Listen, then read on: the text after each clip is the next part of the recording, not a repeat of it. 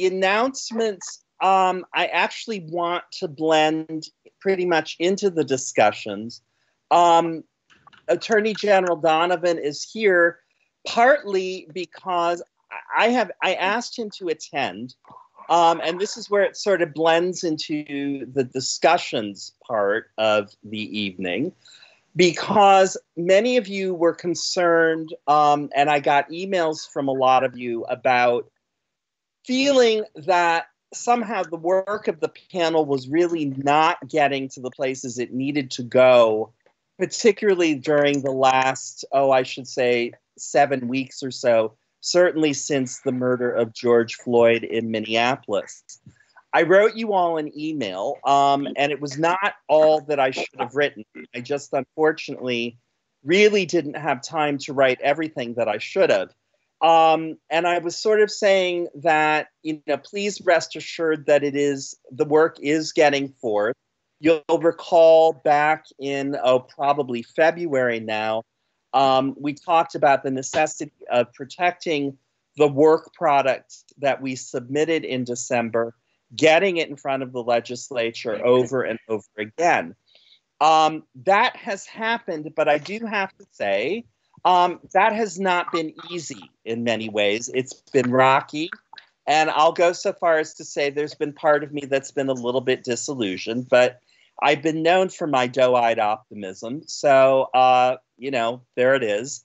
I spent an awful lot of time getting lots of invitations to testify to various subsets of the legislature over the last 7 weeks, and did so trying to put forth ideas that you all have brought up and have written about, and indeed were in the report. It was quite interesting. The metaphor that I've used for it is feeling a bit like the ugly kid in high school who never gets invited to the prom, and suddenly some kind of magic happens and the kid turns really attractive, and suddenly everybody wants to take him to the prom. And he's like juggling suitors and like, oh no, I can't see you then because I don't know, I left the stove on. That was pretty much how it was over the past 7 weeks. It was crazy. I mean, I'll never hear from these people again, but it was rather exciting for a while. I actually felt important for a few minutes. And what I kept doing, which was really quite bizarre, was literally on the computer pulling up the report, which I have an icon for, and reading it verbatim to people. This got a little frustrating. The first couple times I was like, okay, so on. By the fifth time, literally the fifth time, I was getting a little frustrated, kind of like I wanted to get snarky and say, it's big pictures and font. It's really okay. People really hadn't read it. I was really directing people to it and trying to get them to see that we had done an awful lot of work. Some of you will recall that after presenting it in December, we were asked by Senator Sears, actually, to provide some more specificity on certain parts of the report.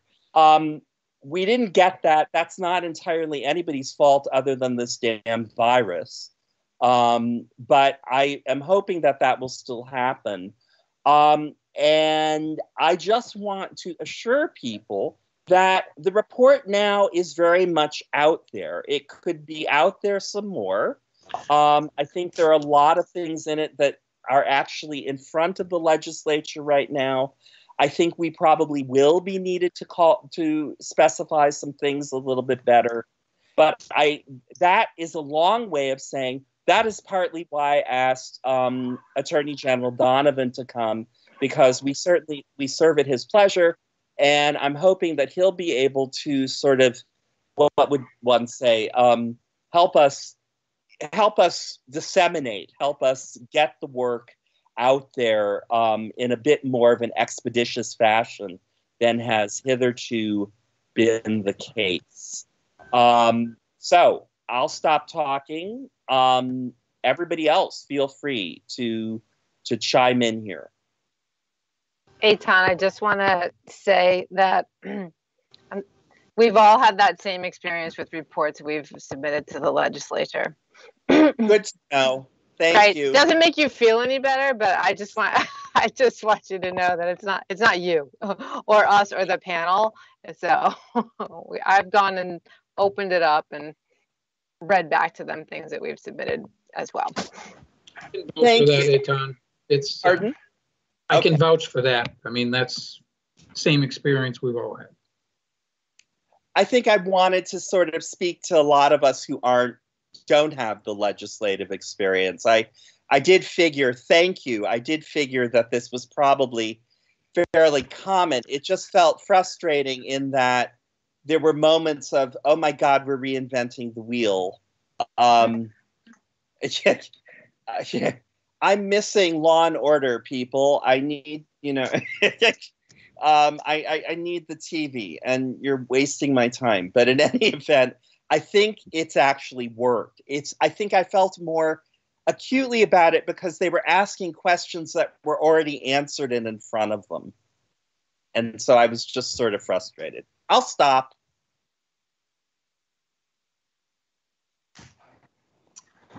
Eitan, when we spoke about this, first of all, I just want to say I appreciate your humor and your humility in sharing this and in your remarks. So thank you for that. I think we've all had the similar experience of our interactions with the legislature, and certainly with reports that we've submitted per legislative mandate.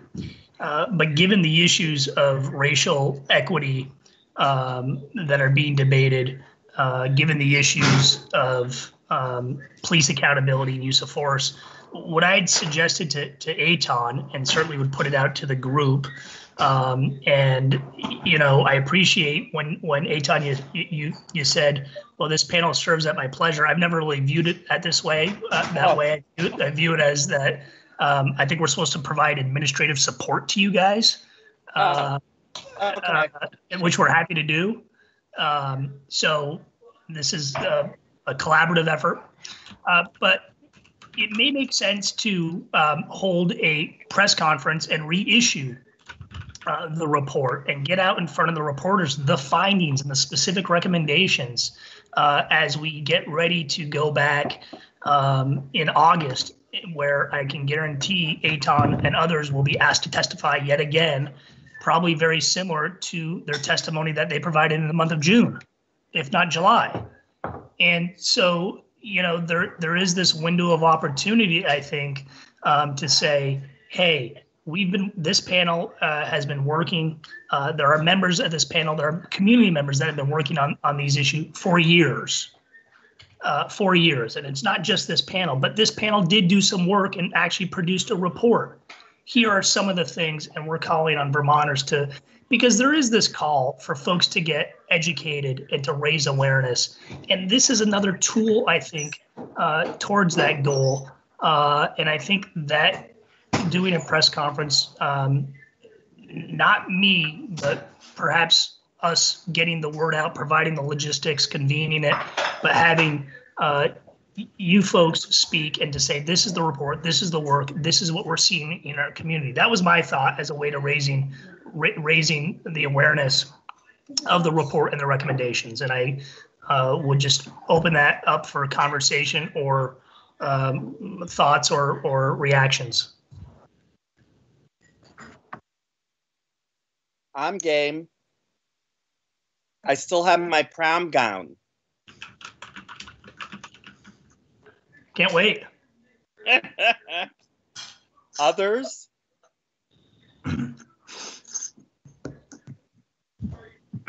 I might just chime in quickly. Just to add to that, I think a press conference is a good idea. I think it's a lot more effective if we have the chairs of the relevant committees standing up on stage with us. So do a little, preliminary work with Senator Sears, with, Sarah Copeland-Hanses, Maxine Grad, Jeanette White, to really kind of and think, I hate to undercut our report at all, and I remember in an earlier, before we released the report, we were talking about putting an executive summary at the beginning. And the report speaks for itself, but sometimes, bullet points help legislators focus. So really maybe think about re-releasing it with an executive summary just to help really kind of, clue people into where we're focused on. And, those would be my two suggestions: to do some preliminary work with the chairs, and then have them attend the press conference so that they're publicly on the hook a little bit, and then to include an executive summary. Pepper,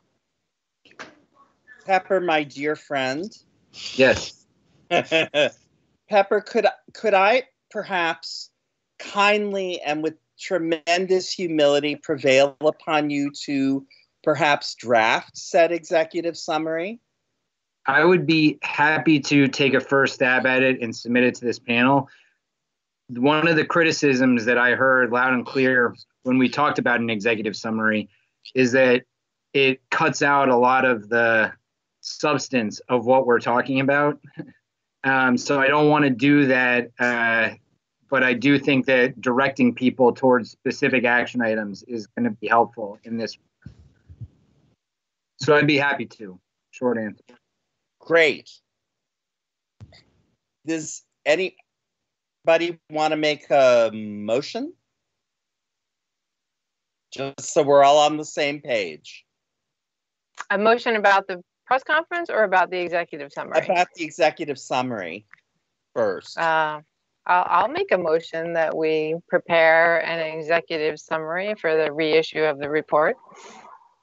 Anybody seconding that? I'll second the motion. All in favor? Aye. Aye. All opposed? All abstentions? Great. Motion is carried. So, Pepper, I look forward to seeing whatever you come up with. So with respect to timing, it's my understanding the legislature is coming back on the 25th of August. Mm-hmm. So we probably, want something maybe sooner than our next meeting. Oh, so gosh, yes. Okay. And just to be clear. If you get it to me, I will disseminate it. Okay. And we can do this, I would think. We'll just do it by email. There's no point I don't think we need to meet specifically for that. Okay. Got it.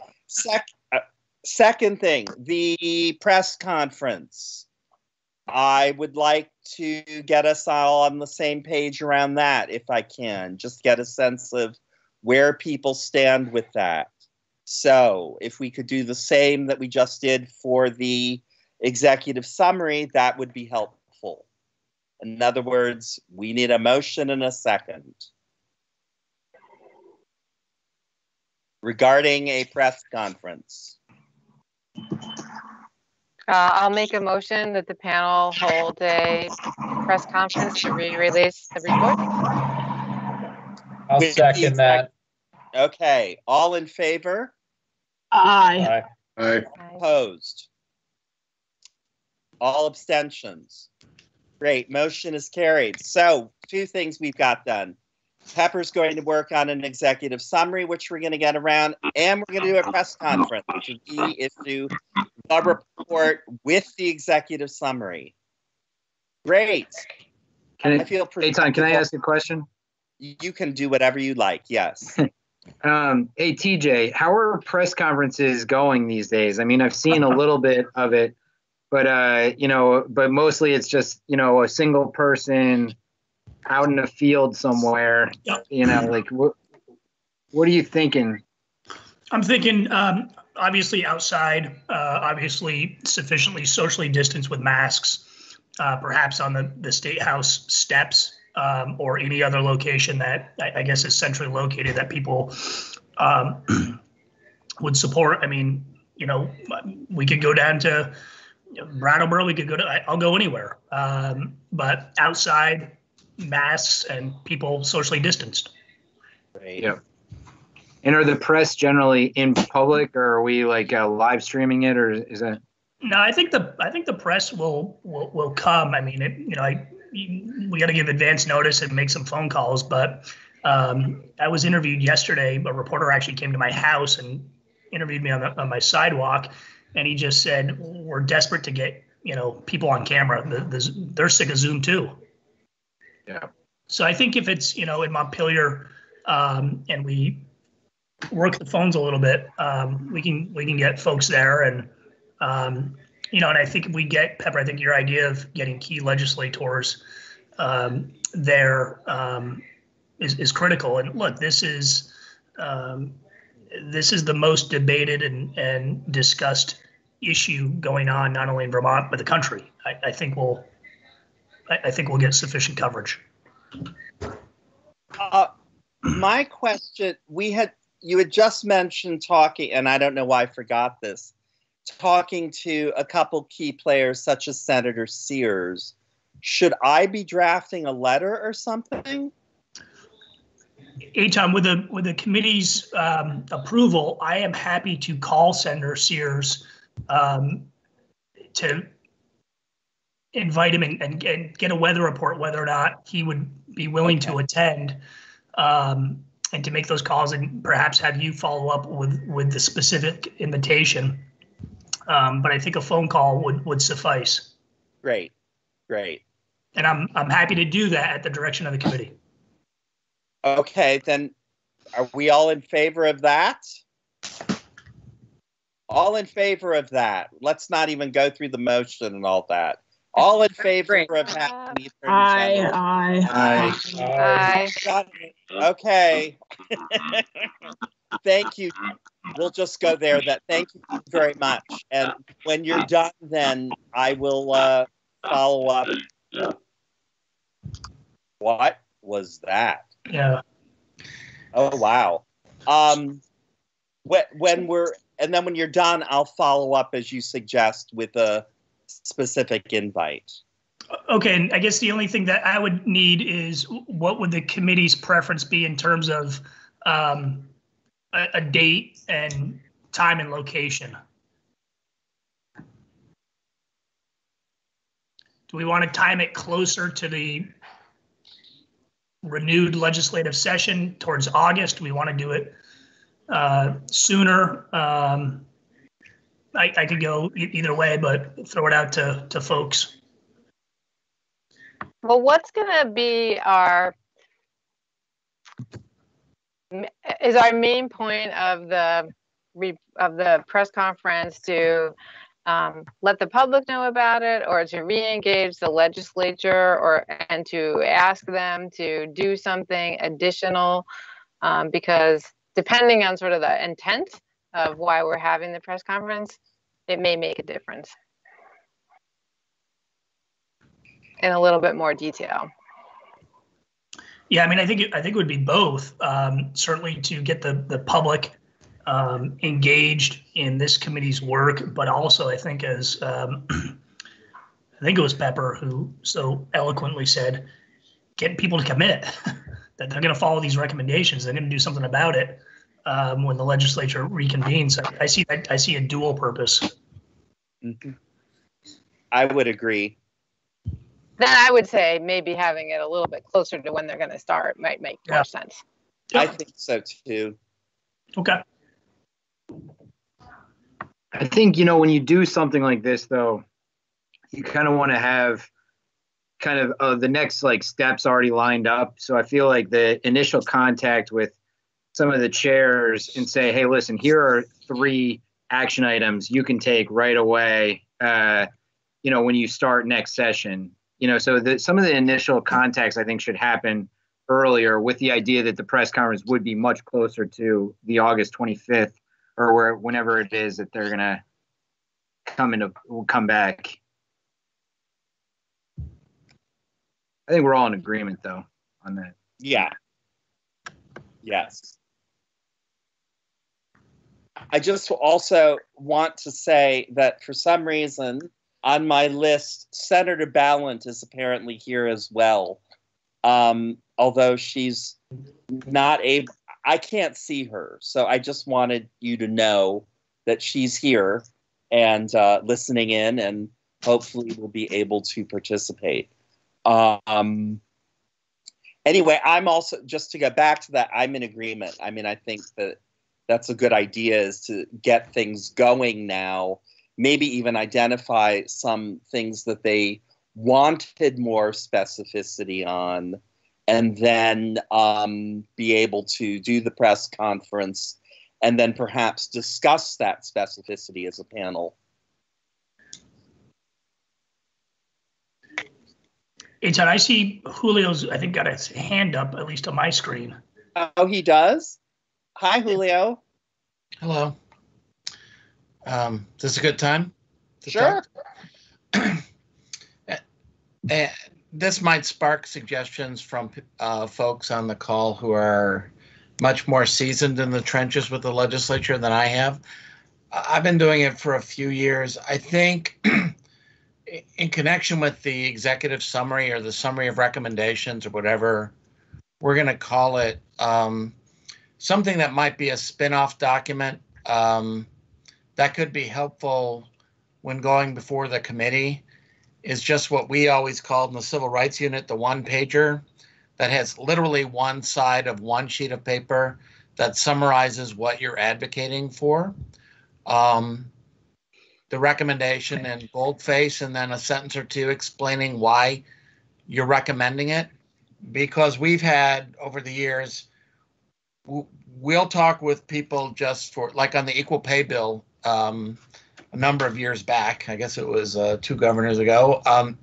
And we found that we'd have to remind, bill sponsors or people who met with us before the legislative session who were asking, what they could do, but, they just needed something in hand. And then when it came time to testify, to have them have your one pager in hand, it helped set the agenda as opposed to a 15 or 20 page draft bill that might have a bunch of other folks' ideas as well. So I think that would be something that we should consider. And sometimes we've done it in a Q&A format also, where we anticipated opposition. Like we did that on the pregnancy a couple of years ago. We were advocating pretty strongly, successfully, for a bill to require accommodations for healthy pregnancies in the workplace. And we anticipated what the questions would be and put it in that one pager that we could have not just posted on the website, but literally in the committee room, or have a committee members have it here at their desks as they're zooming in to do that. Okay. Others? Any other commentary? Yes, Jeff? Just a quick one, or actually 2 quick ones. One, I'm not even sure who are the members of this panel now in this shift. Could at some point we just get just a list, because I know it's morphing out now and I'm confused. But more important, I think it's really important to have as many people on this panel represented in whatever event you're doing, because it's really impressive, the diversity of the panel. And I think that's going to carry considerably more weight. Nothing against you or any 1 or 2 people, but the idea of all of us as a crazy crew as it is, and not knife fighting most of the time. I think that would be impressive. And I think that would gather the viewing that we'd like. I agree. I agree. Is that our standard though? Not knife fighting? That's the. Well, are you good at it? No, I don't know a thing about it. No, I think that's good. And I would agree with that would be, the more of us, the better. So, great. Anything else? Okay. I would like to move us along to talk about S219, that wonderful bill that just keeps changing and changing and changing. It is actually known as an act relating to requiring law enforcement to comply with race data reporting requirements in order to receive state grant funding. But it's changed into all sorts of other things as well. And I asked Julio if he would, in fact, discuss this evening. So, Julio?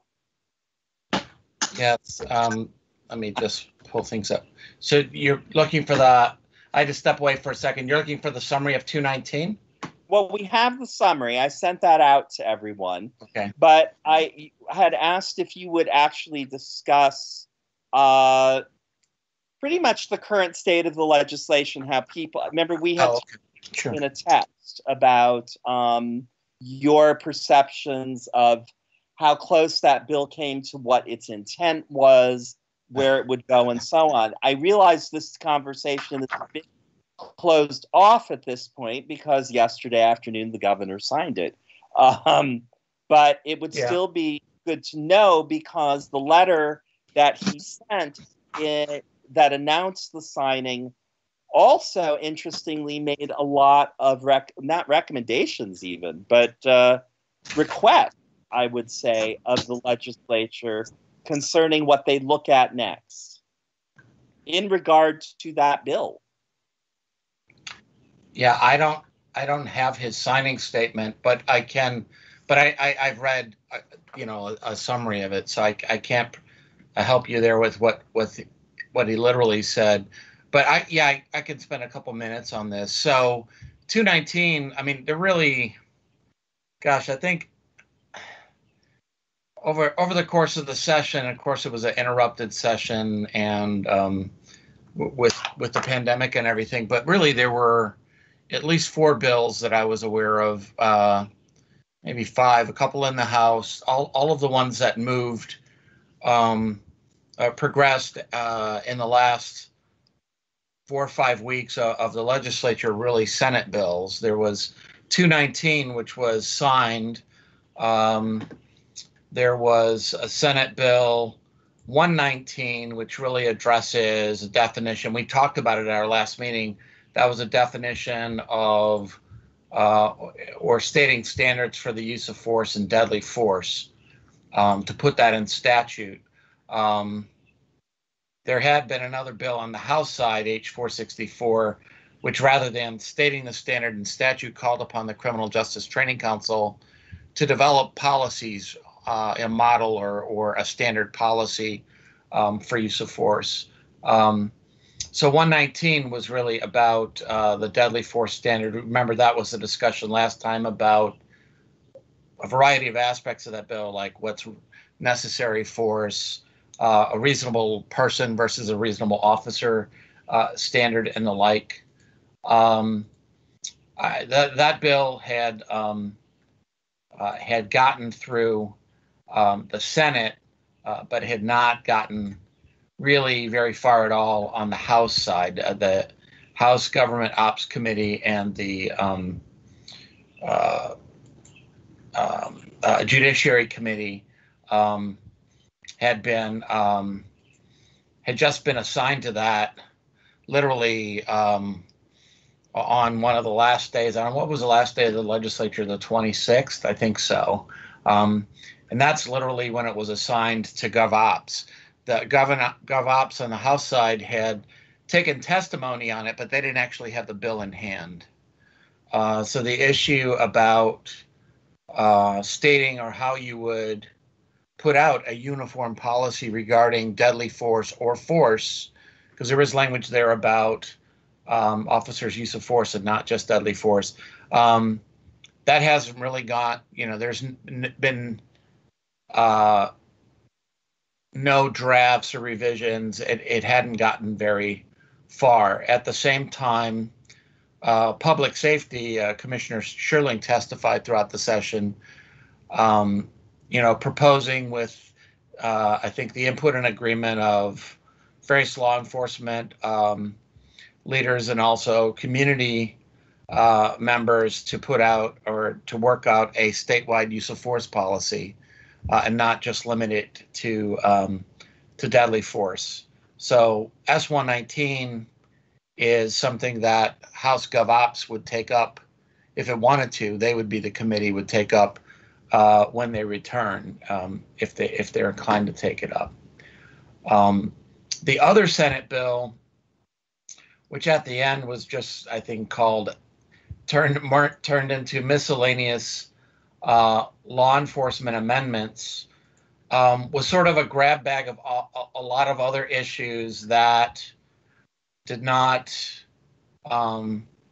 really have much. I mean, I'm looking at the screen, and a lot of the people I see on the screen were there testifying. It was a small number of folks that were testifying on 124, but that addressed issues like, let's see if I can pull it up here.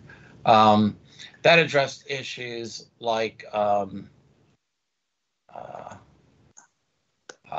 it was more aspirational. There was going to be materials here about training on de-escalation. There was going to be materials about, let's see, qualifications for law enforcement. Sorry, I have about 20 bills up on my screen right now, so you have to indulge me for a second. It was basically a grab bag. Some of the larger issues that really did not get much airtime were put on kind of a to-do list for, it wasn't quite a study committee bill, although it had some resemblance. Some of the issues that were to be addressed would be on whether the Criminal Justice Training Council would be moved and folded into the department or the Department of Public Safety. And there were going to be provisions there about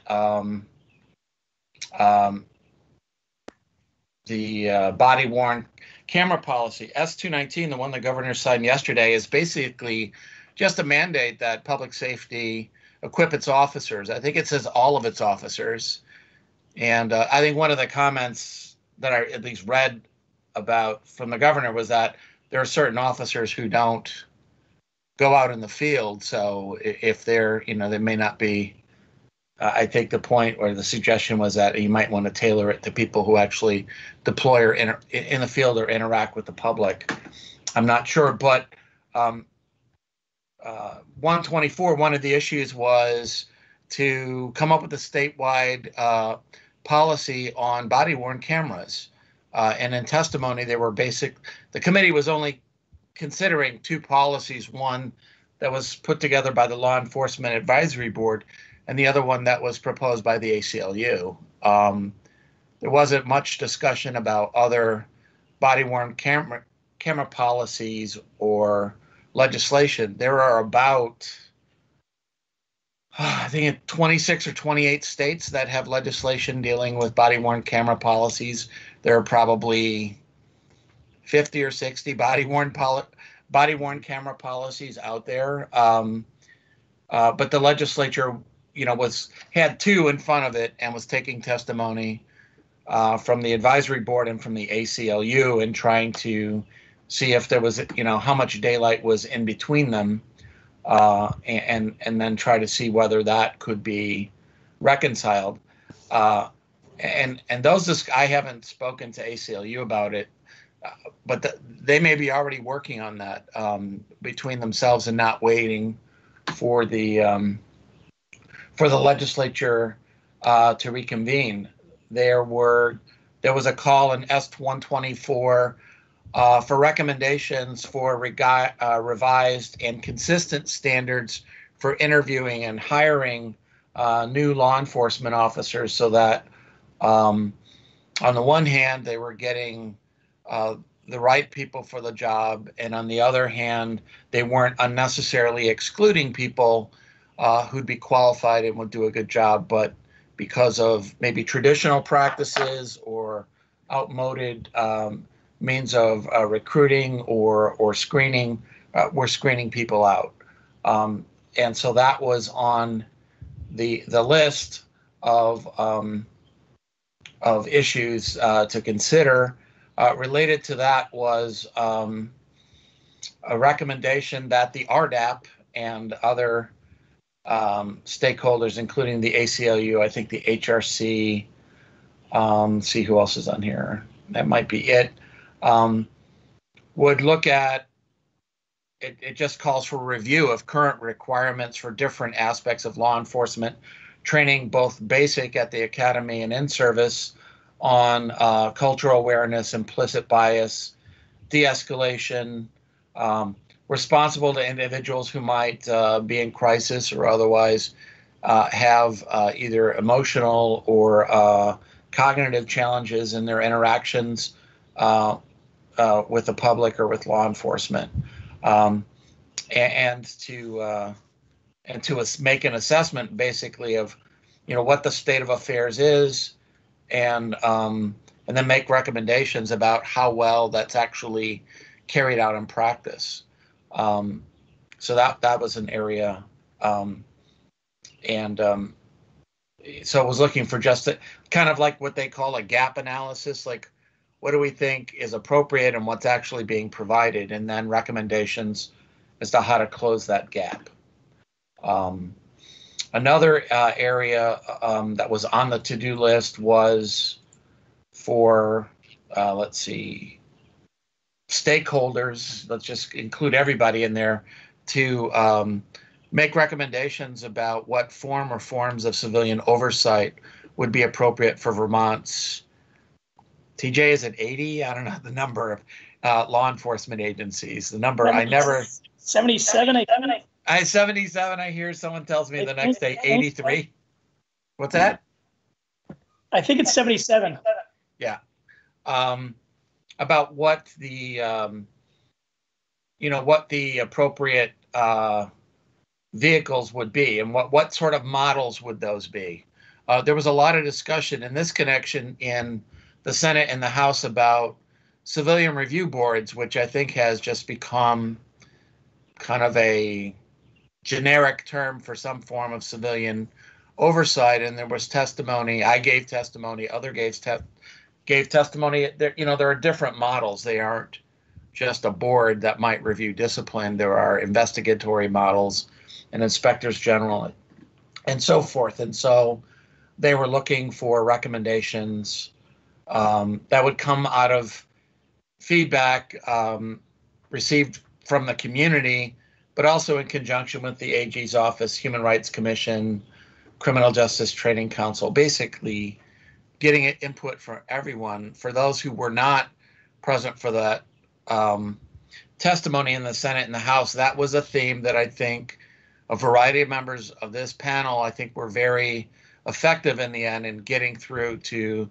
the legislators, which was that you needed to have more people at the table. You needed to have a broader range of voices talking about what communities were seeing and experiencing with law enforcement and what they thought was appropriate. There was a real, as there often is in the legislature, a real, it was like, for many, I think there was an impulse to just throw something out there, pass it, and then try to fix it later, which is sort of, the history of civilian oversight. Any kind of civilian involvement with law enforcement there's not a very successful history when you don't involve the community in the development of that. And so that was an area with civilian oversight. Related to that, in an indirect way, was to examine the issue about access to records related to misconduct complaints, as well as records relating to instances where those allegations were substantiated. So not just the complaints, but the outcomes, and to make recommendations about that.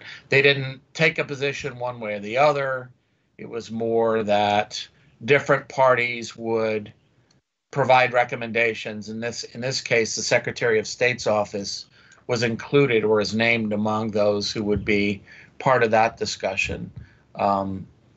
We and Eitan, I'm looking at you. I mean, whenever they were naming people who would be the ones to make recommendations, we would always have to keep adding the line "or other interested community members," because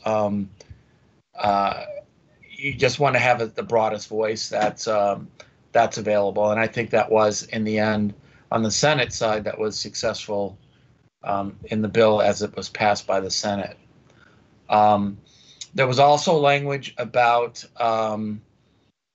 recommendations that would come from the Law Enforcement Advisory Board, quote, after an opportunity for community involvement and feedback, to recommend a statewide policy on the use of military equipment by law enforcement. And I think that is broader than, what you see on TV in terms of the armored vehicles and the battle rattle. But there are also things that become available to law enforcement, according to some of the testimony, like surveillance equipment. So there are, and there are, there are like bomb detection technologies, night vision, listening devices, all that kind of stuff. It's a big basket, in other words, of materials that would fall within the category of military equipment. And the Senate in the bill said that they wanted, recommendations on it all as a subject. So those were the major points. I may have missed some. The bill, as it was passed by the Senate, was 43 pages, and I'm just trying to hit, I think, the critical areas. I think I have hit those. So. I also wanted to. I'm hearing myself. Anyway, I also want to point out that S338, which we were initially, before the pandemic, that was the bill that was definitely going to pass this session. And then the pandemic hit, and then that wasn't going to pass this session. And then yesterday it did pass, and it got signed. So I didn't put that on the agenda. I didn't think there was any point in talking about it because it wasn't going anywhere. But now it's actually not just gone somewhere, it's there. And you'll recall that requires us to work with the Sentencing Commission. When I find out more about how all this is going to happen, I will let you know. I feel a little at 6s and 7s, and I'm really sorry if I'm not at my usual organized self, but things are happening really quickly, and it's a little hard to keep track of all of this. So I will continue to do my best, and as I will look into that, and that will certainly be on upcoming agenda, just so you know. Any questions for Julio?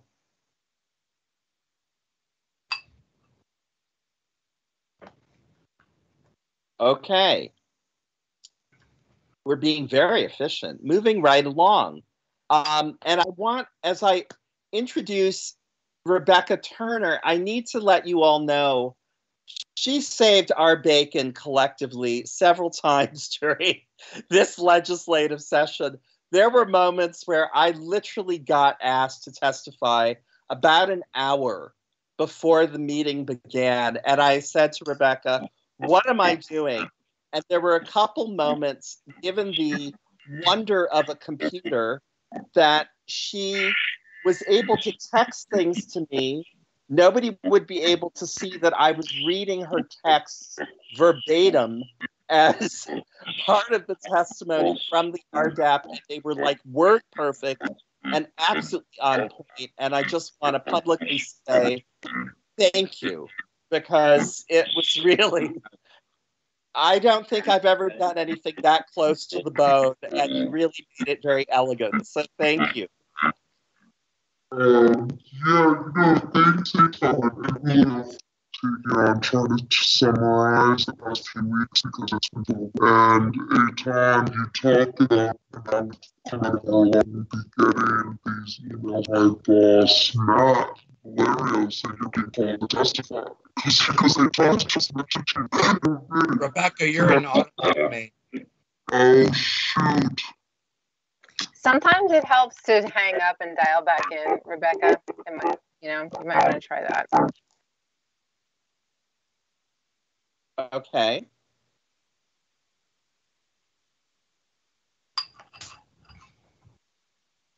I love technology. Mm-hmm.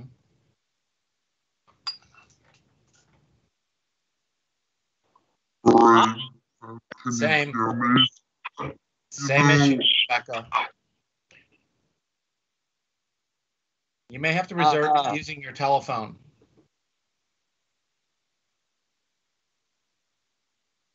Now you're muted.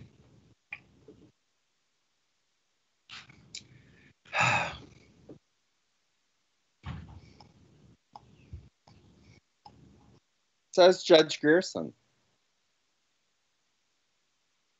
Judge, you're muted as well. I'm sorry. There we go. That's okay. and Rebecca's gone, but she'll come back. I feel pretty certain. I don't want to skip ahead because she actually, there was a method to all of this, so I'm hopeful that she can. Hello. Hi. Hello. I've called in, and what I'm going to try to do is get my video going, but turn off my mic and see if that works. Okay. So at least you can. Oops. All right. Never mind. I just hung up. Can you hear me now? Yes. Yeah. Okay. I am sorry. I guess this will have to do. Let me know if you have any trouble. I thought I got the kids off the computers. So yeah, no, thank you, Eitan. It's been a whiplash, and Julio, nice job summarizing the crazy maze of the legislature these past few weeks. I think that jumping right to what Eitan had me on the agenda to talk about, although I now don't have it, is that next moves, right, Eitan? Sort of next moves. So possible proposals. I think by way of transitioning to that subject, Julio talked about, and certainly in the S219 that passed, in the intent or purpose section, the bill itself says that they intend to go further, that this was but one step, right? And that they wanted to put that in writing. I heard them talk about drafting that language into the bill to make sure it was clear to the public that this wasn't enough for them, right? That there was clearly, with national events, this urgency because of the prioritization of police violence and, to a lesser extent with these bills, the public health crisis that COVID has presented in incarceration.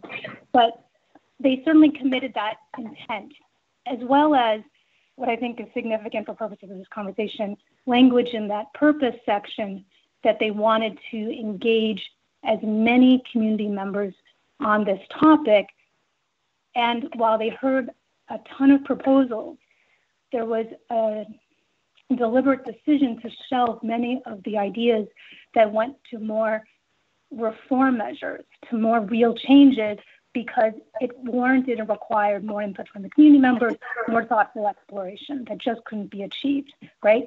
I see the governor's letter that Eitan shared with us kind of repeating that same theme, interested in reaching out to the community members, to as many folks around the state to gather ideas and feedback, right? What is the problem and what should we do about it? And also, I took heart the governor's, what I'm reading, invitation from all of us for ideas. I also took heart that his letter sort of reflected this moment, right? We're all responding to this feeling of enough is enough, the governor's words in that letter, right? My question to all of you is, what does that mean? What does it mean when we say enough is enough? What does it mean when we say enough is enough to police killing Black and people who are of color, right? What does it mean that we pass these bills? Is it enough? How deep does this go? Does it just focus, should we just focus on police violence and excessive use of force, right? This committee did a great job with gathering all of our disagreements and agreements by compiling our report. And I'm happy that there's going to be a press conference to highlight that.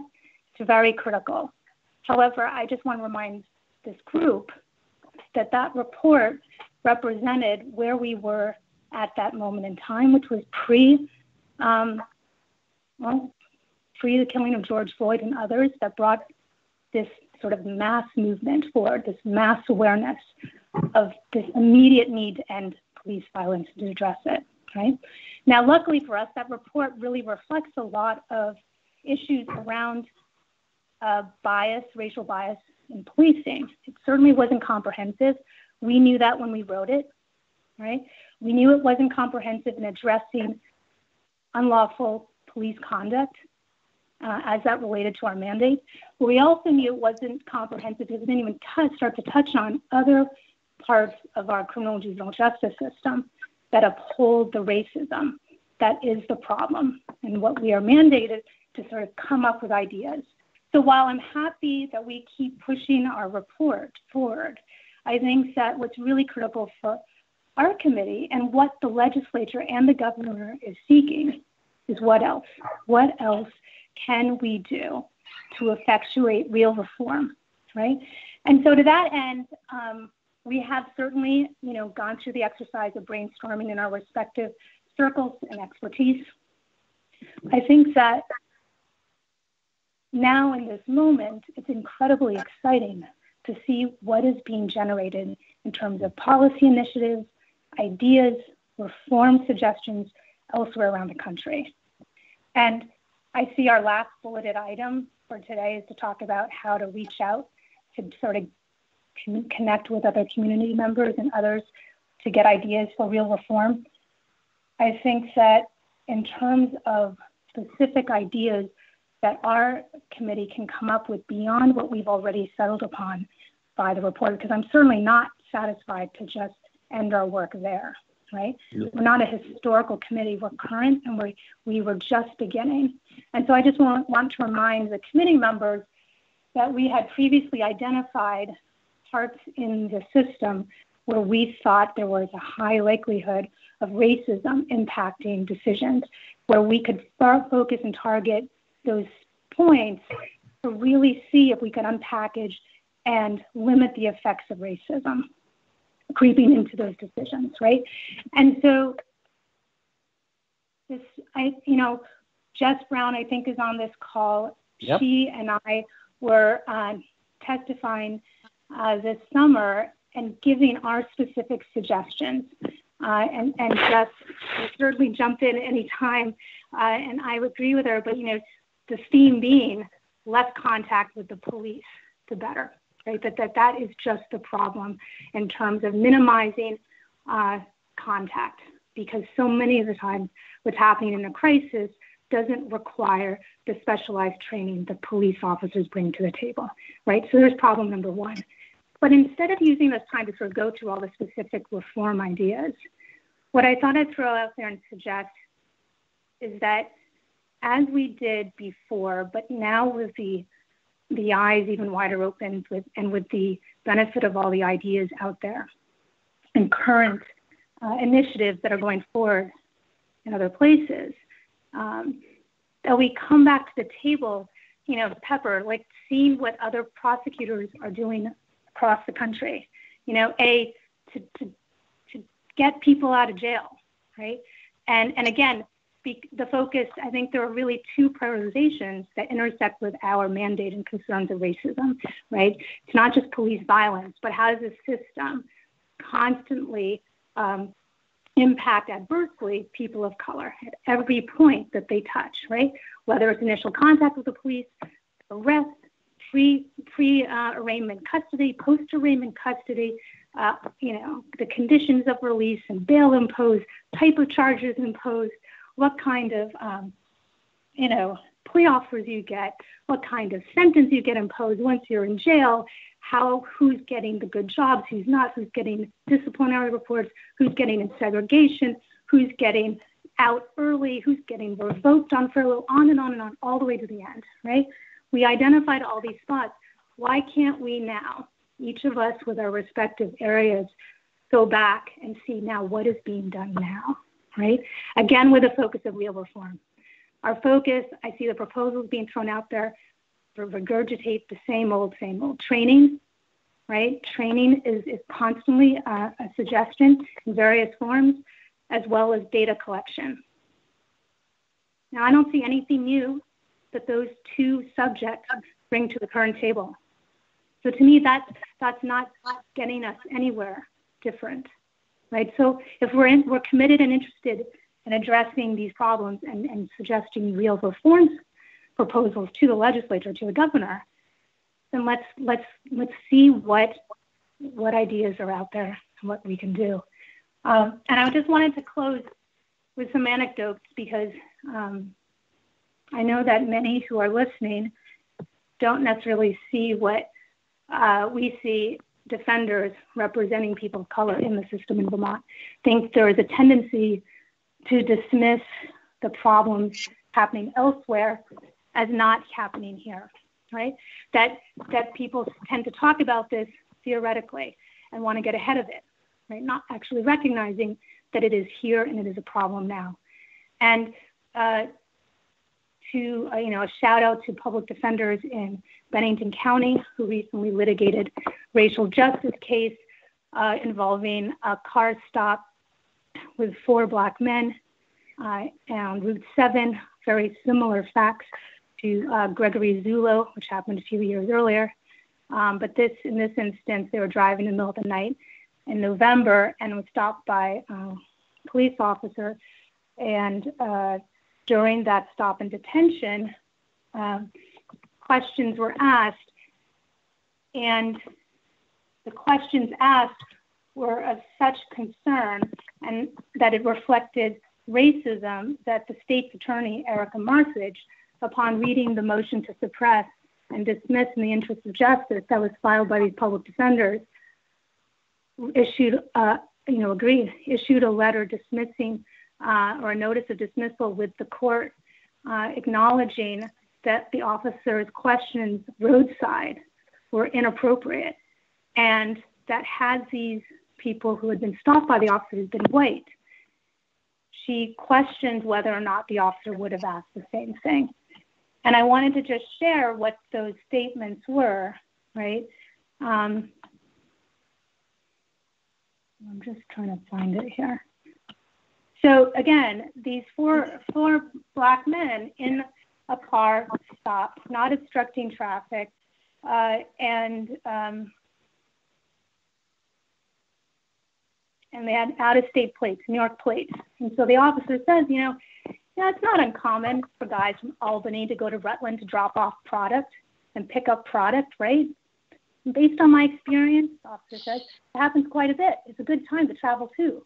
Now, there's no basis to suspect drug activity here, right? And clearly, it is implicit that this officer suspects and is making these statements. And the officer goes on, okay, listen, I'm not going to lie to you guys at all. You guys are not dumb. Rutland, Albany, drug trafficking, all that stuff, right? Later on in the stop, the officer is trying to make some observations to see if they're drinking and is making some small talk and is just like, well, so you said you played sports. The officer is asking the Black man, I'm sure basketball was one of them. And the client said, no, he doesn't play basketball, only football. And the officer said, really? Never pick up basketball? On and on and on. Now, luckily in this case, we had the body cam video And so in the motion to suppress and dismiss, the defenders were able to take snapshots. And so this several pages of filings sort of broke down and compared what the officer claimed happened and what the video showed, right? And you could see, and the court could see independently, the credibility check there. Were the pupils small? Well, let's take a look at what the body cam picture showed, right? So, good for State's Attorney Erica Marthage for getting ahead of it and dismissing the case. What I wonder is, why is that the only one? I've certainly, as an appellate attorney, I take these cases after they've been convicted and sentenced, and now I'm fighting for these same types of arguments before the Vermont Supreme Court. And sometimes I win and sometimes I don't. And I think constantly, all along the way, how many decision-making points had passed before it got to me where someone could have either dismissed the case in the case of the prosecutor, right? Where the judge could have imposed a different ruling, where the defense attorney could have made a different argument, right? On and on and on. And so DCF is at the table. I don't mean to exclude DCF, but again, calls that were not made properly in DCF either, because you see a lot of these clients having been through the DCF system and their experiences as children and how they were disconnected with their biological parents, right? And how that continues through this cycle. I'll share one more anecdote, and this one is involving body cams again. We talk about how there's legislation and interest in exploring deeper, appropriate policies to make sure that the data that's collected on these body cams are appropriate, and that's absolutely important. We don't need children and others who are captured by these body cams to all of a sudden be part of the public record, right, seen by all. And ACLU Director Duff is absolutely correct. So we need to understand how much data is being collected, and under our public disclosure laws, how much is all automatically being put into the public. But I'll tell you this, while the legislature is debating, whether to require it, whether to require deployment, whether we have to turn the cameras on, I litigated a case, State v. Treas McKeechin, where he was arrested for disorderly conduct walking down Church Street, Black man trying to get to his bus, when apparently to the officers there, they felt he was threatening because he walked too closely by, and they told him to move aside, to walk a different direction. And he engaged in this conversation with the officer saying, I don't understand, my bus is here, I don't need to go that way, and back and forth, right? Now, I was his appellate attorney. We have ultimately got that conviction reversed at the Supreme Court level, finding it wasn't sufficient conduct, right? And in there was a lot of subjective calls as to what was threatening. What was threatening about this particular person's way of walking across the street in Church Street? Again, this is Vermont. This isn't 20 years ago, Vermont. This is within the past couple of years. In reviewing that public record, the body cam footage of that incident was submitted. And what you can see are I forget if it was 4 or 5 officers standing in that Church Street area, and they're standing in a circle. And one of the things that we noted was interesting in the office was how those officers were standing, so that those body cam footage could not see and get a direct viewpoint of my client's direct encounter with the officer. We got just pieces. We had to see 5 different cameras, video recordings, to get a sense of what was happening in that direct encounter. And the key moment there was who said what caused the initial encounter and rush for the arrest. So it was critical to see. Again, sort of looking at why are these officers positioned in that way and tilted in an abnormal way, just so that the angled body cam footage just doesn't cover what we would expect it to cover when you talk with someone face to face, right? Again, it seems to me that there are already attempts to try to circumvent the intent. So while we talk about new crimes, right? Again, Jess Brown and I made this point. New crimes my position will always be, it's a completely ineffective way to go about trying to fight racism. You've got the problem of whether or not prosecutor is going to actually charge it and whether or not it'll actually end in a conviction. It's too far down to be and too remote. And really, the issue should be focused on who are the victims and the victims' families who are being subjected to the police violence or the police racism or the other government official, not necessarily being the officer, the DOC officer, the DCF social worker who is doing something. There has to be immediate relief, whether it's in the form of reparations to those families, whether it's required suppression of that evidence obtained, right, in that criminal case, something where there is an immediate correction. Those are the kinds of real reform changes I'm hopeful that we can come up with. One more anecdote. Can I share this? Just make it really quick, because we've really. This is bringing in the judiciary, because I focused on the prosecutors and police. Again, current events, right?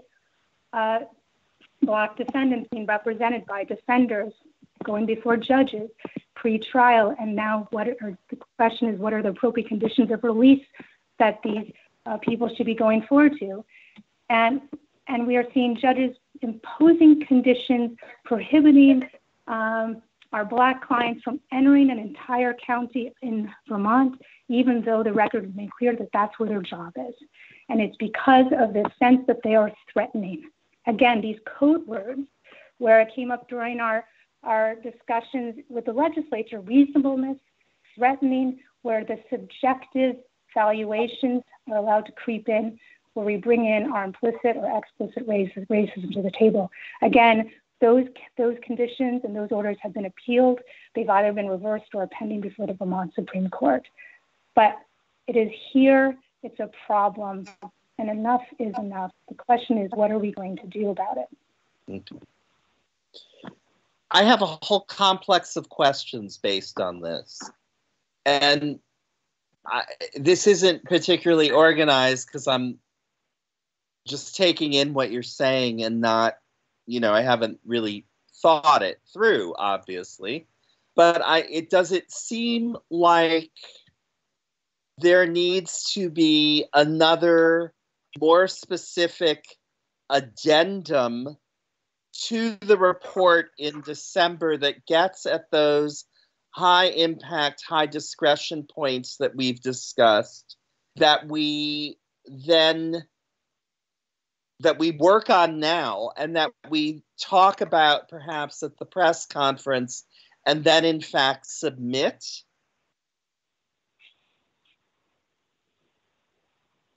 Or is that still not enough?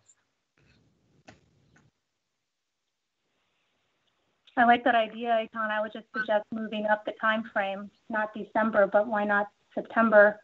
Or, yes. Yes, absolutely.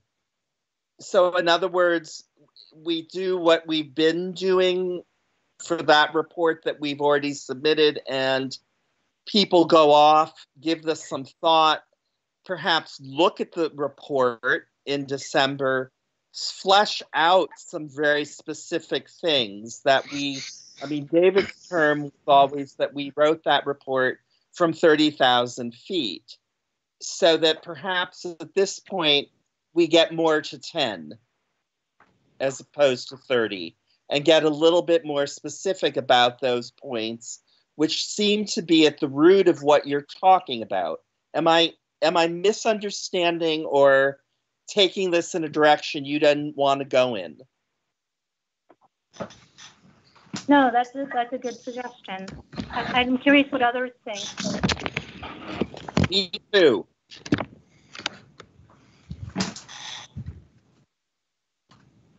That was a hint. Yes, I'm just. I hope you all heard. I mean, the Department of Corrections had a press conference yesterday, and most of the press conference coverage was related to an incident about an inmate death. But another important thing that the commissioner did announce is his creating of an Office of Professional Standards, and also appointing Heather Simons, who meant to be at this meeting tonight. She will be coming in the future. She was just unable to attend. But Heather is going to lead that office, and one of the important roles and functions for her at the Department of Correction, of course, is to really take work that we have started and continue to expand it in terms of bias and fair and impartial efforts and equity. The commissioner is very vocal about his commitment to this, and things are moving very, very quickly. And we have engaged some outside consultants to really help us think through what we're doing as a department, I think, to really address a lot of the things that we've talked about over the course of this panel, some of the things Rebecca just addressed now. And, you know, I don't know what other departments are doing, but I'm assuming a lot of other departments are really taking a very hard look at their own systems. And it might be interesting to doing. I certainly think that, you know, what the Department of Corrections is doing with the new position that Heather has and the consultants we're engaging in is directly going to impact the work of this panel. But I also don't know exactly what we're going to have by a press conference in August or a revision of a report in September. So those are some just initial thoughts that I have off the top of my head. Okay. Other people.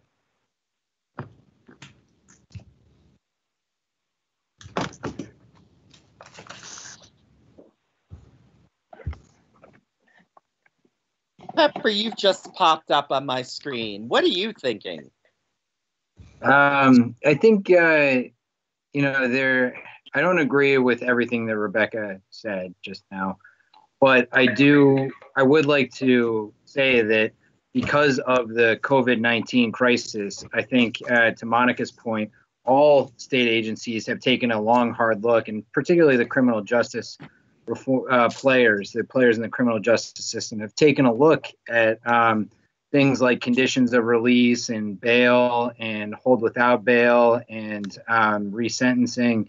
So I think this is kind of an apt time to kind of think about what lessons we have learned from that, especially if we're about to see a second spike. And I think that while those questions don't necessarily have a direct racial component, which is what the task of this committee is, I think that we can certainly kind of think about, if we reduce incarceration writ large and we also have a racial problem in our incarcerated population, that it will have a second order effect of implicating kind of these racial disparities. So I think it's a good time to start working on something like this. I'm not committing quite yet to. I think that our report actually does a lot to move the ball, advance the ball forward. And now we're talking about the legislature has not really taken heed of our recommendations there, and now we're talking about adding more on top of it. So in some ways, I don't know what the best strategy is, but I'm happy to work with Rebecca and others on kind of lessons learned and where we can go, what our next stage is. I'm wondering if, go ahead. Go ahead, Jessica. Well, I sort of feel like what we're skirting around is that, and although Pepper did just say that he didn't agree with everything that Rebecca said, is that when we zoom in from the 30,000 foot level to the 10,000 foot level and get into the nitty gritty, I don't believe that there will be consensus among this committee, right? So, and I do think Rebecca was trying to make this point, one of her points, was that we had kind of gotten, the report we submitted reflected what we could reach, the points on which we could reach consensus. And there were definitely issues already, like when we were completing our report, around sort of like, well, we don't have consensus on this, so we're not going to include it, or it's going to be a footnote or an addendum or whatever. And so I do think that we're sort of talking now about, this is a weird analogy, but like, a Supreme Court that issues opinions where not everybody signs on to each part of the opinion, and some people write their own opinions and some people sign on to other people's opinions, so I think we need to talk about, if we're gonna develop more or flesh out or sort of be more specific about different issues that have been raised in the original report, we as a committee, as a panel, may need to talk about processes and statutorily what we're allowed to, or what we decide that we will agree, like how we'll agree to approach writing any additional parts or addendums to the report. Mm-hmm. Excellent. Thank you. Is there anything preventing us from really reconceiving that as the report, or what this proposed report, I guess, or addendum, as a collection of recommendations that are not put in any particular order, or that are not even necessarily agreed upon by everyone? I mean, I know that was really big the first time around, and I get it. But I think at this point, it may be more productive to put out a smattering of thought, in fact, because agreement also suggests a certain time frame, and that's not going to happen now. Eitan, I do want to just raise a point. I know we didn't talk about S338, but that section 19 that you testified on around racial disparities in the criminal justice system study and recommendations, which has its own data collection piece of it. I mean, one of the main questions they asked a lot of us who testified was, should it be a report that you all submit together, or should it be separate reports? Right. Should we allow for having, and the statute, the bill that passed actually says the report shall include any dissenting opinions among the stakeholders. So, there is some, there's recognition there that this panel has different opinions, and it may not be completely resolved, but the legislature wants to hear all of them. I personally am liking that idea, but that's just me. I think I would say that I think we've been working for 2 years now, Eitan, and we've done a fairly effective job of coming up with a consensus report. But I guess I would agree with Rebecca. We've done all we can from a consensus standpoint, and maybe it's time that we have to start drawing lines and saying, I agree with this, or I don't agree with that. As the committee knows, there are times when I cannot take a position one way or another because of my role in the judiciary. And but I think it's time that we confronted some of these issues, and we can't all agree, but I think the legislature needs to know that. And we had a section when this emergency started that was essentially was going to attempt a revision of review of sentences. There's a 90-day provision in there now. In one sense, we tried to make it benign in that it required the defense and the state to agree beyond a certain time period. I mean, that's an area that would allow parties to, if you will, revisit some sentences for a lot of reasons. I just think there are ways that we could move ahead that we can't all agree upon. Yeah. There wasn't total agreement on that provision. I'm just using that as an example of, there was a fairly spirited discussion in the legislature about that provision. It didn't get included, but it doesn't mean that it's not a reason to discuss it. And and move ahead perhaps that way. So I think this panel has evolved to a point where we need to move forward, not necessarily all on the same page. It's my thought. Thank you. I'm going to stay on as long as I can, but I do have to leave before 8. Right. Thank you, Brian. Ethan? Yes, Jeff. I would simply say that I have no problem whatsoever in presenting a menu and to encompass, I don't think as wild disparities as it may seem when we're arguing amongst ourselves, but I do think it is our job to present a fairly straightforward menu. I think the time for the philosophical document will not benefit the time that we're in, the times that we're in. And I think we need to push whatever issues we're going to push fairly soon.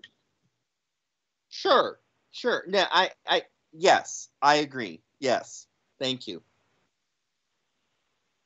I would just, the only thing I would add here, I think there is some power rhetorically in having presented a report that represented consensus and now looking at doing something that's actually the opposite.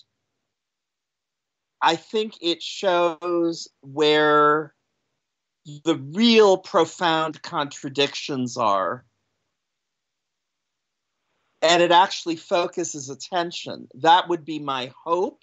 And I think that makes sense. So I'm actually kind of getting into the idea of doing this at this point. Also, just in the level of time, it takes a lot less time to do this if we're not all having to sit at a table and come to consensus. It really would mean going back to our different agencies, possibly looking over the report as it stands, fleshing things out in there, coming together and putting that together into a document that doesn't necessarily mean this is what we all think. This is what we all think separately. May well be it. I mean, we're not... Rebecca. Yes. Go ahead, Rebecca. It sounds like there is a building consensus. What if, I'm just thinking of the exercise that Judge Grierson, David Schur, Pepper, and I experienced when we were hashing out our certain ideas early on, and we met. Yes. And thought, okay, where are there overlaps? And I think an idea is to do that again here, and not just with the government members on this committee, but then also have sort of like whether it's a subcommittee or something with the community members, and going into the next agenda item, community members and others on this panel who have ideas on who else should be contacted and heard, right? Solicited and included in this sort of rush brainstorm, and also find where we have areas of consensus, DOC, DCF. And I'm willing to work with others, outside of these meetings, leading up to the next one, to generate further ideas. So we're not just all working individually on our own. Okay. What would be a good step now at this moment?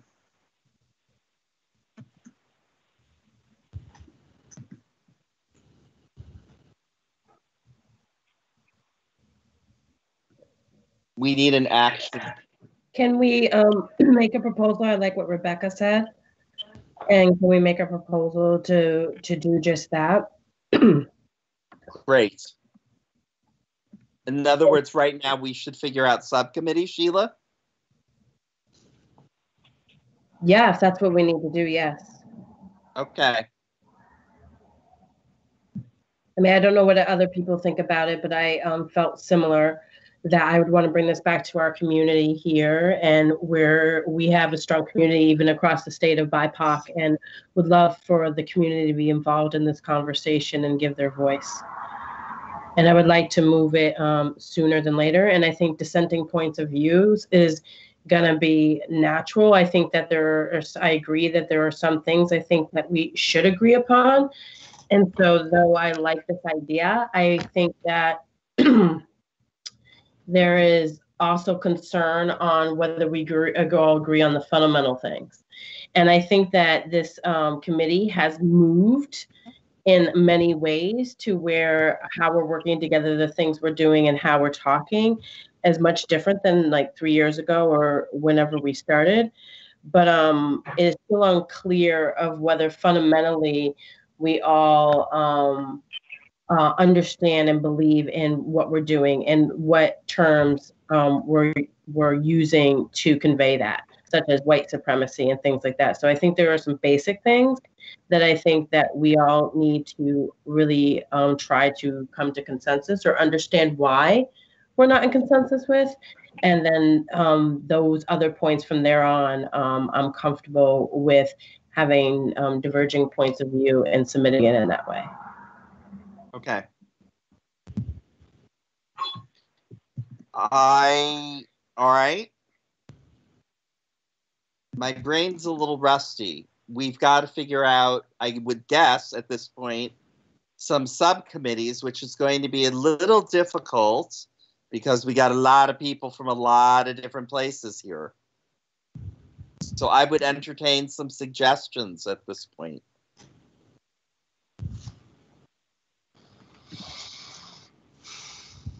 So what we would have, just throw some stuff out. So we have DCF. And then we would have the subcommittee that was what? Brian and Rebecca and David and Pepper. That start for 2? For Julio's benefit, since David's not here, could you specify what the forward for that subcommittee would be? Rebecca, you do a better job of summing up what you all did, because I remember that night I glazed over. Well, back then when we met face to face, we went to the AG's conference room, and I forget how we got there. We had a list, and then we just figured if there was any overlap and where we had agreement and no agreement, and we just shared where we were coming from. Is this like the conference committee? Conference committee. Okay. Yeah. I guess my question is, I don't know what lists we're working off. I mean, we have the report. Okay, I know. So, but do we need to?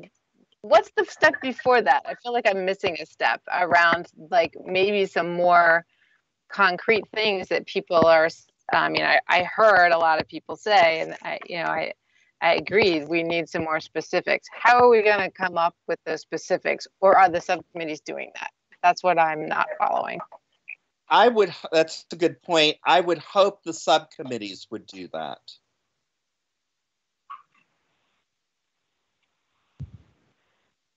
And to the extent that there seems like, DCF, DOC reps here, I can see, the community members, it's in terms of overlap and sharing and brainstorming and then going back in and out with our subcommittees, we can share as we feel appropriate our ideas, specific ideas for reform, so that if we're not specifically involved in a subcommittee,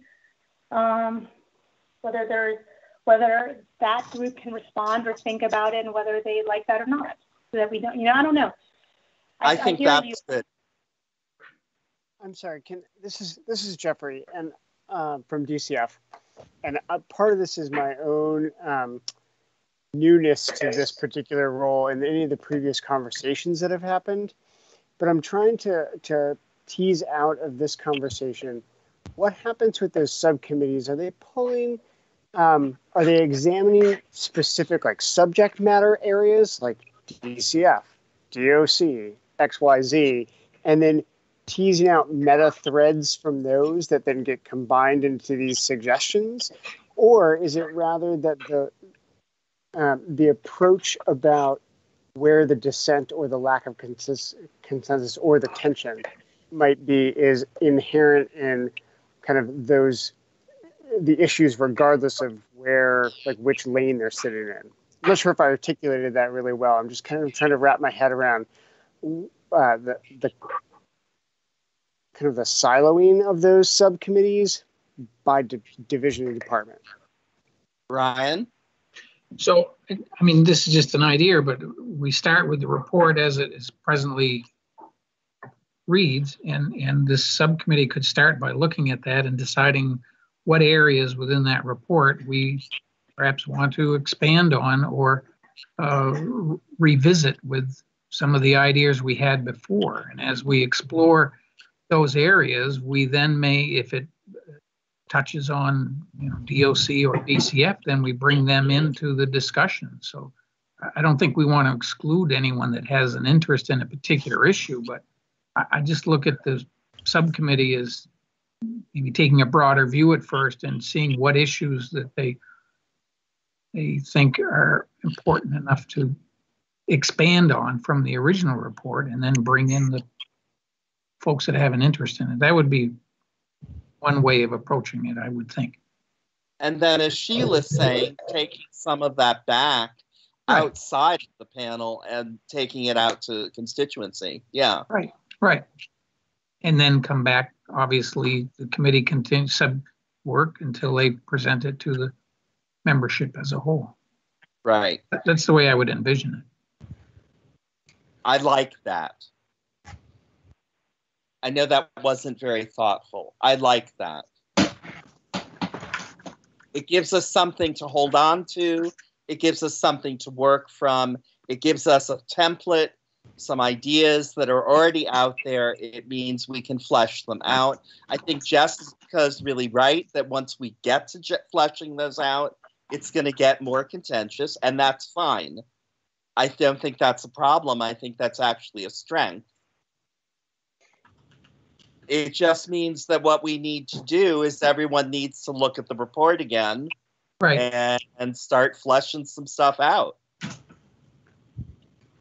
I mean, in that respect, the if everyone did that, they might identify areas that they want the subcommittee to explore further or to take to the next level. So why don't we start with that? An individual effort that we all do it. And then we worry about subcommittees at another moment. It is only the beginning of June. I mean, July. One of those J months. Yeah.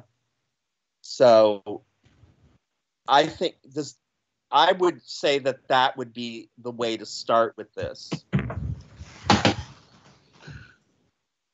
So, Eitan, if that's two good ideas I've had, then I think I better leave.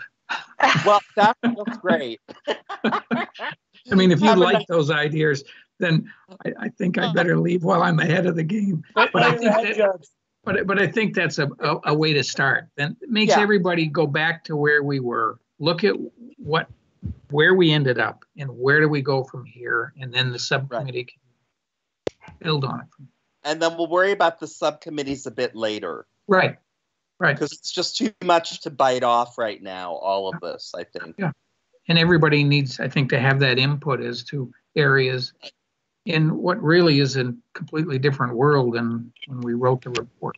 Exactly. Or at least new issues that we have to address. And maybe we take another look at what we avoided before. Right.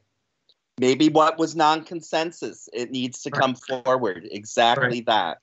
Right. So I would say, I'm just throwing this out here, and somebody could make a motion on it if they want, that we all go take the report and start fleshing out moments in there that we find personally compelling. We talk to constituencies about it in that process. And start with that. Just start there. The next step is another step, but just start there right now. That would be what I would suggest. If there needs to be more discussion, there does. If not, I think we need to make a motion, or someone does. I'll make a motion to that effect. That we take up the report. I'll second it. Then we vote. All in favor of this process, please say aye. Aye. Aye. Aye. All opposed? All abstentions? Okay. We have homework. Yes. We have homework. And that homework will, I hope, involve taking this out to people outside of this panel and getting their input on it as well. I will, just because it might make your lives simpler, I have a little icon right here on my desktop to call up the report because I never knew when I was going to need it in the last 7 weeks. So I will send that out to everyone again as an attachment so you have it right there and you're ready to go on it. And you don't have to look through 2 years of emails to find it or something. And I will do that. Probably not tonight because I'd kind of like to have dinner, but I'll do it tomorrow morning after I have coffee. Wonderful. Sounds good. Okay. Thank Good you, idea. Tom. Thank you, Thank everyone. you. Good to see everyone. I'm gonna suggest here going forward, I had put in the mechanisms for community feedback. I'm not sure, and please feel free to stop me. I'm having a chair moment.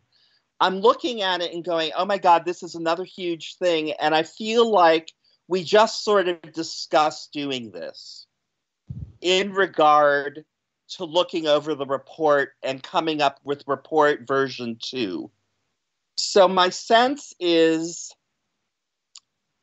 perhaps this should be tabled because we're already going to be doing it. I need feedback because this is Eitan having a moment. Well, Julio has a question / comment. Why, of course. So the legislature is going to convene at the last week of August. I don't have a sense for how long they're going to be in town. They've drawn up in the bill that the governor signed, as well as the other 2 bills that passed one chamber, a to-do list of a dozen plus significant law enforcement reforms, very few of which are small topics. Yes. And so when you're talking about community input regarding the task force, the RDAP's report, there are items in the legislation that are not specifically referenced in RDAP's report. And Okay. so, the legislature, and I also, and from witnesses there, we're saying these are issues the legislature cannot proceed on unless we hear from the committee. And so the question is, with respect to the very specific topics, like civilian oversight, like body-worn cameras, like de-escalation training that are actually mentioned in those bills and the to-do lists, whether members of the RDEP committee feel like they have a role in working with other groups to organize community discussion either through online town halls or bulletin boards or other means of collecting feedback on those things that are in the legislation, since those are closest to enactment, I think. And so I just didn't know what, and I'm brand new to this. This is only my second meetings, and I think the first one, David was there as my training wheel. So this might be my first solo ride. So I just wanted to know what members thought about that, because I don't know how much time they're going to actually devote to this in August and September, because I think the budget is going to be a very, very big issue for the legislature. I don't know if people were thinking about coordinating and working in the next month to get that ball rolling. It takes a while, Eitan, as you know, and others on the call know. It takes a while just to set those up. So I'm interested in hearing others' thoughts about that.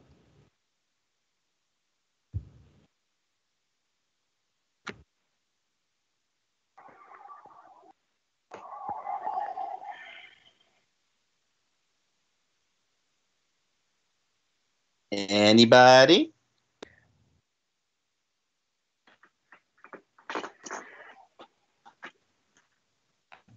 I mean, my sense, I guess, would be They're coming back in at the end of August. We have time to look at this.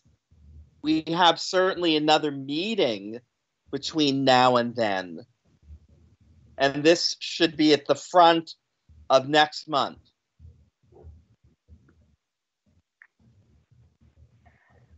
And then is this our plan also to try and incorporate this into the press conference idea, or were we thinking of doing something that was going to impact future legislation? Because as Julio said, I don't know how long they're going to stay in Montpelier once they do reconvene. And so obviously we can do as much as we can do during that time period, but. Right. This is Rebecca. You know, Julio, I hear you. I'm of the opinion, whether they're here for 2 weeks, there's no way we can come up with the substantive answers that they were hoping we'd give them last month, because the same issues apply, right? I agree that we should be trying to reach out. I just had thought, you know, Sheila had suggested something fantastic, which is, you know, using contact and reaching out and doing something less formal. I'm open to a more formal arrangement of reach out. I think formal, informal is good. I don't know if we need to decide that at this meeting, as others have suggested, is my point. I have to say that when this came up when I was testifying, I brought up the fora that you, TJ, sort of instituted around the state. And I kept saying this was long. We all got educated as to how long it needed to be, that you would think you could do it within 3 weeks and you really couldn't. And everybody's eyes rolled.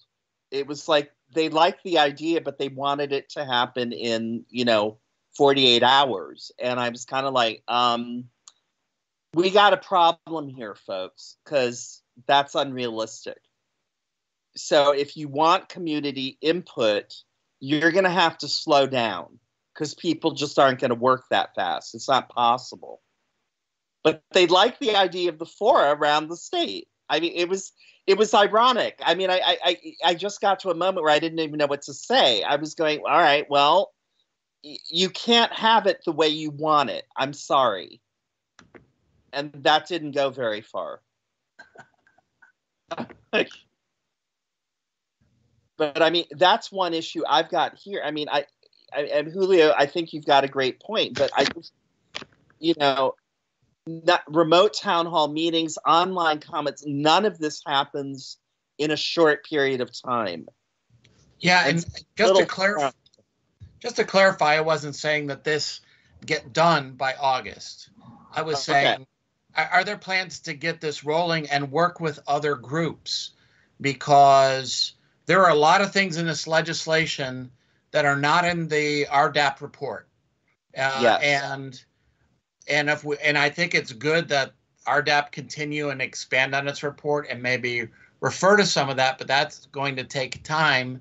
And there may be a parallel. I don't know if it's a parallel track or if it's a single track for a lot of things that are already on the runway. The legislature says we've identified a dozen things we commit to working on, many of which, like I said, are not.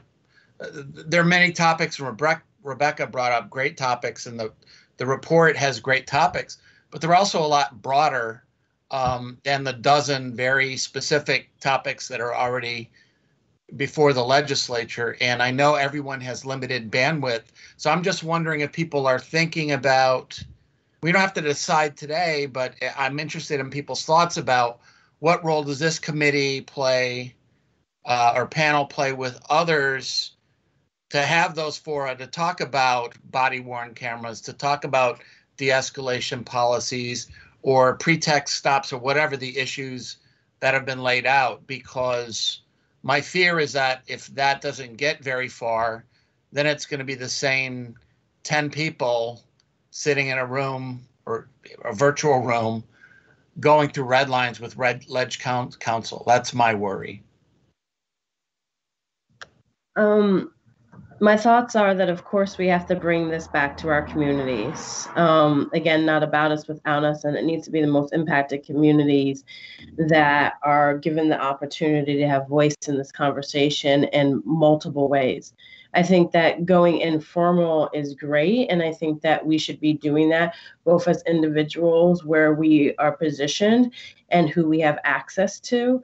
But I also think we should do it in a more formal way, such as around the state and having town halls and making it at different times and various times and having a few different meetings so that people can be able to access that both maybe in person with their people in their community, as well as something where maybe they're not in community like that, or because of COVID, it creates the barriers for them not to be in those situations. So we need to have the voices of the community, because every time we create what we're creating and we give what we give, and then we get the pushback from the community because we didn't involve them in their voice in the process.